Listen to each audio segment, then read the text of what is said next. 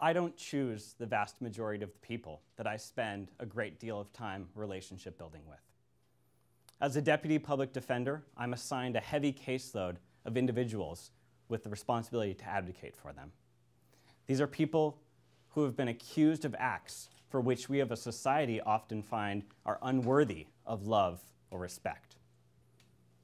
But zealous advocacy requires truly connecting with somebody. You cannot advocate for someone you don't care about. I don't fall in love with my clients, but I do work towards building a relationship of respect and trust with each and every one. I've spent a lot of time thinking about this topic because when I tell people my occupation, the most common response is, how can you represent those people? Or, what do you do when you know they're guilty? How do you sleep at night? Those sorts of questions. And there's a number of honest answers. I'm defending the Constitution. I'm defending the rights that we all have should we be arrested, should we be charged with a crime. Also, most cases resolve in plea bargains. My job is to make sure that my clients are treated fairly by the system, that as a poor person, they walk out the door with the same punishment and the same consequences that a wealthy person does. But perhaps the most honest answer is one that's a little less easy to digest in a cocktail party conversation. And that answer is that I'm proud to be a voice for the voiceless. The poor people that I represent are the most marginalized in our society, and most of them have never had someone advocate on their behalf ever in their lives. So because of these life experiences, they're coming into this with an incredible amount of distrust for our justice system. And here I am, provided free by that justice system, seen as an extension. So I'm often starting at a place where I too am viewed from a place of distrust. I don't have an average or a typical client.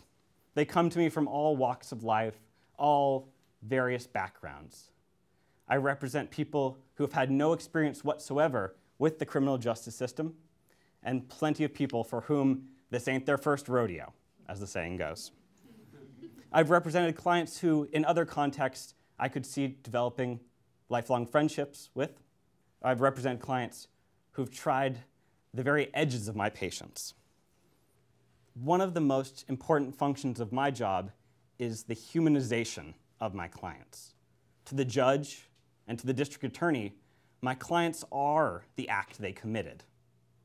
If in that negotiation process I limited myself to the walls of the police report, I would be doing my client a great disservice. Humanizing them to the other actors in the process is what gets them that plea deal, gets them that fair treatment in the system, and I can't do that work unless I know who they are as a person. So this is really where those relationship building skills come in. So I recently represented a young man named Jorge, and we took his case all the way through jury trial. He was charged with a home invasion robbery and being a gang member. He was 20. This is already his second serious adult offense after a juvenile record that was quite long as well. He grew up in a poor Latino neighborhood in central Contra Costa County where joining the gang was about survival. By the time I got to him, his body was already covered with the tattoos, that manifestation, that lifelong commitment to the gang life. Needless to say, this was a man with some serious walls up. Over the course of the 9 months that we worked together, I visited Jorge at the jail on a regular basis, attempting to crack his world. And the work that it took to get to know and respect him was a lot. So the first of the themes or the teachings that came up in my work with Jorge was time. And this is obvious, but relationship building requires time. It requires putting in the work. Some of my clients I work with for years, and some for just a few weeks. But what it means for me, what time means for me, is getting to the jail, putting in the FaceTime, returning the phone calls, figuring out how to split my time between 30 or 40 serious felony cases and giving everyone the value of me in their lives. The next theme was language. Building relationships is all about communication. When I'm constantly meeting new clients from very extremely different backgrounds from my own, adapting to their language is so important. Picking up their speech in a way that respects how they communicate, allowing them to speak their true voice without mimicking them or talking down to them. Sometimes it's as easy as in a first conversation, dropping a few F-bombs so that they know, talk how you talk. We're not going to have open communication unless you're free to be who you are. And then finally with Jorge, adaptation. For the first several months working with Jorge, I didn't even know he had a fiancée. Eventually it came out when she gave me a call, and when he wasn't willing to share his difficult childhood, the troubled history that led him to the gangs and to the streets where he was, I got that history from her and took it back to him and bridged that gap and said, I know you've had these experiences, let's talk about them. So the second case study is Jennifer. Jennifer was a meth addict and a habitual car thief. When I first encountered her, she was 8 months pregnant in jail.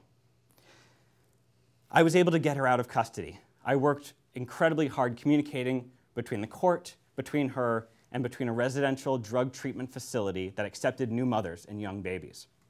And I got her out of jail and into that program, or at least with a promise to get into that program. But what then followed was several months of excuses and deception from my client, stalling and frustration on my part. She skirted by continually, avoiding responsibility and demanding my assistance in helping her do so. So ultimately, and not surprisingly, she ended up back in jail, and I moved on to the next case. Some learnings that I took out of my experience with Jennifer were role awareness. So one of the difficult parts of my work is the separation of advocacy, and paternalism. My role is to speak for the client, to demand what they want. But especially with my mentally ill clients, my drug-addicted clients, it can be very difficult to appear time and time in court again, asking for what they want, when I have a feeling that what they need is something different. So having that clear separation, definition in my mind, before entering each new relationship, I can separate that and say, this is my role, is to speak for you. You have other parents, you have other social workers. But it's difficult. And the other learning from Jennifer was self-protection. Because I felt burned by this experience. It was early on in my felony career. And the client never got past her distrust of me as part of the system. I never got past my paternalistic attitude to try to help her change. We never got to a point of true trust-based advocacy. So instead, I took it as a learning experience about pulling back and not winning them all. Jennifer, of course, was not my only learning experience client, but she's a good illustration of the need to protect my emotional well-being, my reputation in the legal system, and, frankly, my license to practice law, when I recognize that I'm being dragged along for the con. So my final case study is Hank. And Hank is a child molester who I represented. He was in his 50s and had multiple victims. And he's now serving over 20 years in prison. What he did was heinous. What he did was rightly deplorable by our societal standards, but in no way was he any less deserving of my trust and my relationship building than any other client. This may be the hardest for people to accept, but I found the respect for this man necessary to truly advocate for him. I spent the time getting to know who he was, his interests, his family history, and frankly, a lot of our talks were, what's the rest of your life going to be like in prison? And I can tell you that Hank is the only person who's ever written me a letter from prison that was purely a thank you letter. There was no, what's the status of my appeal? There was no request for anything. It was thank you for treating me like a human. So the teaching from this is not forgiveness. It was not my place to judge or to forgive Hank. The teaching here in my practice, in my relationship building, was compartmentalization. If every time I was at the jail talking to this man, I was thinking about the acts he committed, I could never have gotten to that place of respect and advocacy. Instead, I separated out what he had done from the person he was.